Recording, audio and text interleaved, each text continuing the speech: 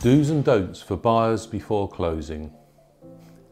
As we know, it's an exciting time when you're getting ready to move into a brand new home.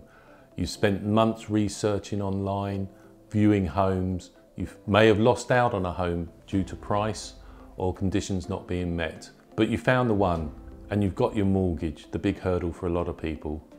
But really, the story doesn't end there. There's definitely do's and don'ts for buyers before you close. Don't finance or lease a new vehicle. Don't put any large purchases on credit. For example, furniture trips because you're excited to furnish the new house.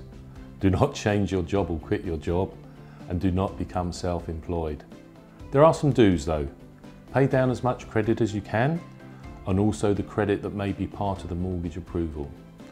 If you are planning to buy something, do speak to your lender or your mortgage broker to check that your credit rating will still be okay. And likewise, if you're thinking of changing your job, speak to the lender. Then it's plain sailing and you can move into your new house. I have here a checklist of documents that a lender will require. If you would like a copy, please do contact me. I'm Andrew Mckay of RE/MAX in Wasaga Beach.